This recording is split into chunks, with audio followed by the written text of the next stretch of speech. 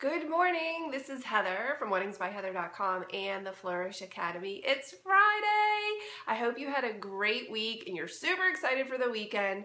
So today's quick tip is about Lightroom and Photoshop. So people often ask me what the difference is between buying them as the standalone version and purchasing them through the Creative Cloud subscription.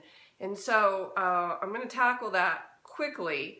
But I will say this, I loathe monthly payments, and I would much rather purchase something at its full price than have a monthly payment. And people are going to say, well, it's only $10 a month. Well, only $10 a month adds up, obviously, over the lifetime of the product. Now, previously, you could purchase Photoshop for $699, and Adobe updated Photoshop on a pretty regular basis about once every 18 months. And those updates were about 150. And Lightroom was $199, and those updates were less frequent, but I can't remember what the price was of the updates. It was much lower. But anyway, I did some math, and after a few years, you are better off buying them standalone than on the Creative Cloud. However, obviously, Adobe wants you on the Creative Cloud, and they're going to make it more and more challenging to buy these standalone versions. As of this recording, you can still purchase Lightroom 6 as a standalone version. If you go to Adobe's website, and I believe you can get there with adobe.com/Lightroom, you can see all the way buried in the bottom right corner, it says Buy Lightroom, as opposed to the Creative Cloud program. Photoshop, I'm not so sure anymore. I actually meant to check before I jumped on here, and I'm sorry I did not. So I'm not sure if you can still buy Photoshop as standalone. Okay, as of 2 years ago, when Adobe first announced the Creative Cloud plan, I was on Lightroom version 5 and Photoshop CS6, and I was perfectly happy. And I really did not want to go to the Creative Cloud because I don't like the monthly payment, but felt like I was kind of forced to because I teach both of these applications. I obviously need to be up to date on the versions, so I had to do it. So am I happy? Do I like it? Well, I mean, I guess you get, all of the updates are included. You'll hear people say, well, the updates are free. No, it's not free. It's included because you pay $10 a month. So yeah, Photoshop CS6 is the last standalone, Tracy says. Yeah, it's definitely the last standalone for sure, but it's very difficult to find. So good morning, Jessica. Good morning. So anyway, I went to Adobe's website, and I will post these links below, but they're so funny. They have this, like, you probably can't see it, but there's this table that shows all of the things you're missing if you're not in the Creative Cloud, which is really strategic wording. See what you're missing? Okay. So it has these columns and rows with everything you're missing. All right, so for instance, I am going to quickly go through the things that are on the Creative Cloud that are not available in Lightroom 5 or Lightroom 6. And I will point out of these which ones actually matter and which ones don't. So I'm going to give you what's on the Creative Cloud. You can use Lightroom on Mac, PC, iPhone, iPad, and Android devices. This is only a big deal if you use any of the mobile apps. I know one photographer that I mentor that uses Lightroom Mobile. Access the full power of Photoshop CC. Well, they're throwing in this bit about Photoshop, even though we're talking about Lightroom here, but that's because it comes with the $10 a month. Synchronize photos across desktop and devices. Again, only matters if you're using it on mobile devices and your big girl machine. Always stay up to date with the latest photography innovations from Adobe. Oh, thank you. So far, I'm reading a lot of fluff. Retouch, cut out, and combine images on mobile with Photoshop Fix. Again, mobile. I don't do any of my editing on mobile. It just doesn't work out for me. Craft amazing visual stories with direct access to Lightroom photos from Adobe Voice, Slate, and Premiere Clip. Anybody ever heard of any of those and use them? I've heard of them, but I don't use them. Create an elegant custom website to showcase your photography with Adobe Portfolio. Don't care. Learn from a library of in-depth videos. Don't care. Remove or add atmospheric haze to images. Okay, this is the one thing that I do care about. The dehaze slider is only available on Lightroom Creative Cloud. Oh, good morning. Someone just slammed the door. Lightroom Creative Cloud has the dehaze slider, but all of the Lightroom standalone versions do not have it, even with their updates. They are intentionally withholding that feature because it's nice, and they're saying, hey, come over to CC because that's the only one that has it. I do care about that. Easily create HDR images, stunning super wide scenes with panoramas. Oh, that's available in Lightroom 6. So no, that was it.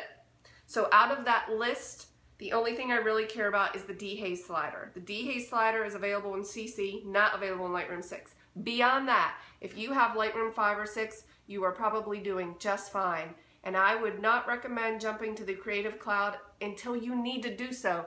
And at some point you probably will, but if it's not right now, why would you start spending $10 a month if you don't have to? Seems silly to me. Okay, let me go to the Photoshop chart and tell you what Adobe says they have on Photoshop Creative Cloud versus Photoshop CS6. And I don't know if I care about any of these, but I'm gonna read them really quickly. These are the things that are available to Photoshop CC, but not available if you buy the standalone version of Photoshop. Creative Cloud libraries, don't care. Artboards, don't care. Integration with Adobe stock, don't care. New asset export, don't even know what that means. Multiple instances of layer styles, that intrigues me because I use layer styles, but I'm not sure what they're referencing. Device preview and Adobe Preview CC companion app. Glyph panel, don't care. Real-time healing brush. I'll have to check that out. I know that the healing brush gives you a preview of what you are about to heal, but I thought it did it in CS6 as well, but they're saying it does not. Content aware move and content aware extend with scaling and rotation. Okay, I do care about this one because I use content aware move. I did a video for my friend Nicole Begley's Pet People, and she had 2 sets of dogs on opposite ends of the photo because they can't be near one another, and I used content aware move to bring them together, and it worked beautifully. I do care about that. Automatic content aware fill for stitched panoramic images. I don't do panoramics. Guide set creation and presets. I use guides. I don't know that I need presets for them. Linked smart objects, don't use it. Improved layer comps, Blur gallery motion effects and additive noise, don't care. Focus mask, haven't played with. Smarter smart guides. Okay, so they have smart guides, but now they're smarter? Prove it.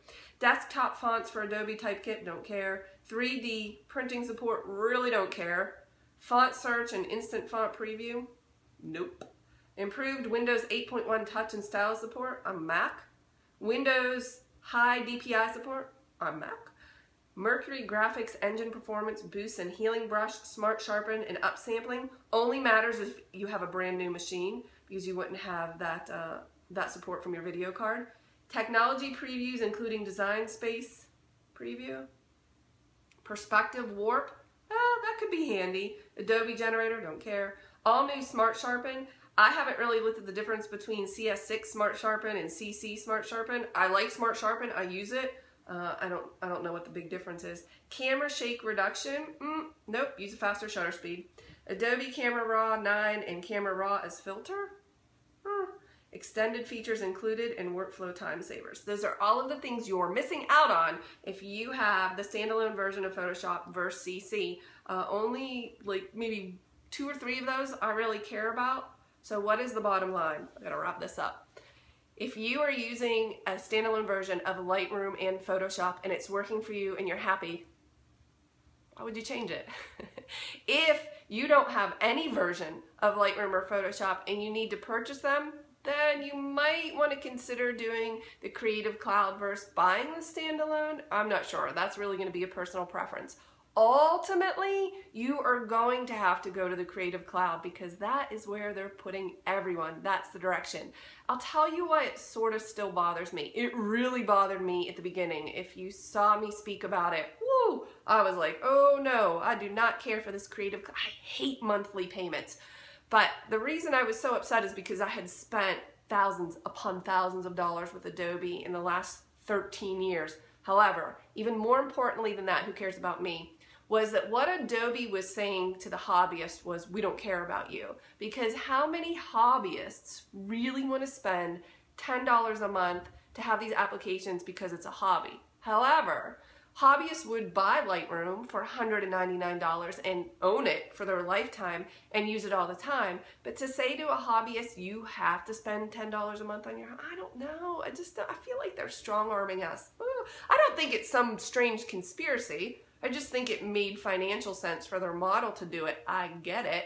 As a recipient of monthly payments, they must be really happy. But I just don't like to pay them. Thank you, Carrie. Thank you. I appreciate it. Do you guys have any quick questions on why you would want the Creative Cloud over the standalone versions of Lightroom and Photoshop? I am asked this question all the time. CC has updates more often than obviously the standalone version, so you get newer features faster if you care about those features. Most of them are usually just small updates, dot upgrades they call them, really small updates, and a lot of things are performance issues that I really don't care about. The biggest update I saw to Lightroom and the Creative Cloud was the dehaze slider, which I already mentioned. I do use it. I do really like it. I have videos, free videos on the dehaze slider, and I also have a free video on how to mimic the effect of the dehaze slider if you don't have it. So if you're not on Lightroom CC, you can use, I think I used 2 or 3 other sliders in order to mimic that dehaze effect. That's on my YouTube channel. That's at weddingsbyheather.tv. You should also check out homesteadheather.tv. That's my personal YouTube channel. Please subscribe and comment because it helps. Carrie says, it was great for me because I was never going to, not anytime soon, have the $1,200 for Photoshop. Photoshop was never $1,200, Carrie. It was $699. It was always $700. You might have been looking at the entire CS Creative Suite, which would have been $1,200. And by the way, at the time, I remember when I bought the first CS when they came out with the Creative Suite, it was $1,400. However, if you are a teacher or you take a course, you could get, I'm not sure how they work it now, the education discount. I'm pretty sure you can still get it. But at the time, Photoshop was $699 and you could get it, I want to say for $399 with an education discount. And an education discount could mean you took one of my CCBC classes and you have a receipt proving that you took a class. That makes you a student. You don't have to be a full-time student.